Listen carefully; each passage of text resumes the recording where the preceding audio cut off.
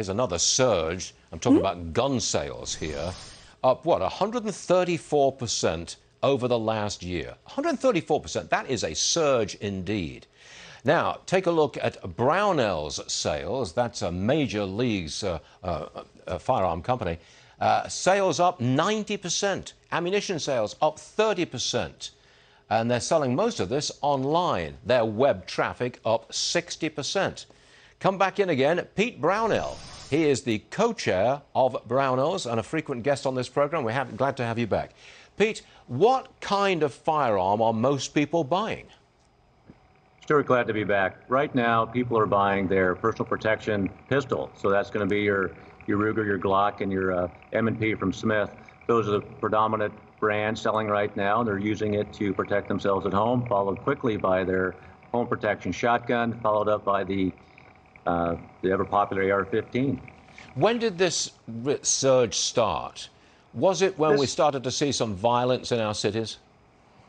Actually, Stuart, it started before that when COVID started, right around March 14th. The industry had its first big run-up, and it started right there at the end of March, and it's continued on at those paces that NICS checks are indicating. It's been an unbelievable demand, specifically targeted around those urban areas in America. I am told that there's a supply shortage of ammunition. Is that accurate? Yeah, Stuart, it is. Matter of fact, if we would receive 9mm, we could receive truckloads of 9mm. We can sell it in hours where it would used to take weeks to a month. You expect this surge to continue?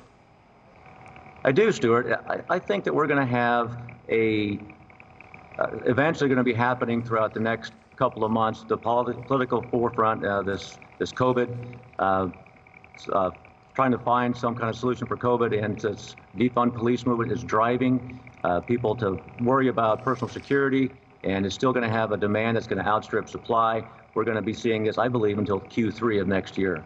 That is an astonishing surge indeed. Pete Brownell, thank you very much for joining us, sir, with valuable information. We appreciate it, sir. Thank you.